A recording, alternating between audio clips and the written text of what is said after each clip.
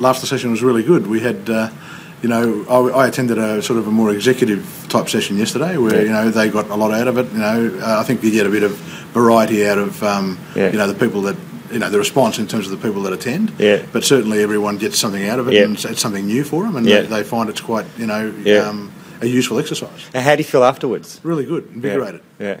Just for people who don't know a bit about a laughter session, what happens in one? Well, basically, the first part of the session is informative. So there's a bit of information that goes into, some of the psychology behind laughter and why it's beneficial, and some of the I guess, physical advantages as well, which is great because it sets the scene. And then there's the techniques that talk about, that actually give you a go at that and sort of try and demonstrate how that works.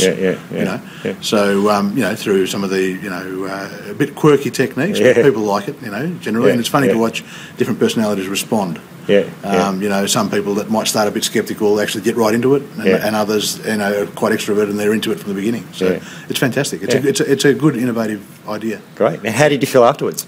Good. You feel good. You actually do feel good. You feel positive. And I think that some of those techniques you can probably take away and use, when you're actually at home or before you go home, and just to sort of prompt yourself up a little bit and, to release some of those endorphins. Would you recommend them to any workplaces that are a bit apprehensive about the whole thing? Definitely. I think that, I don't, it's a little bit left of centre and it's a bit left field. Yeah. And I certainly think that, it opens your mind a bit and it gives you a bit of a different method for achieving some of the stress relief.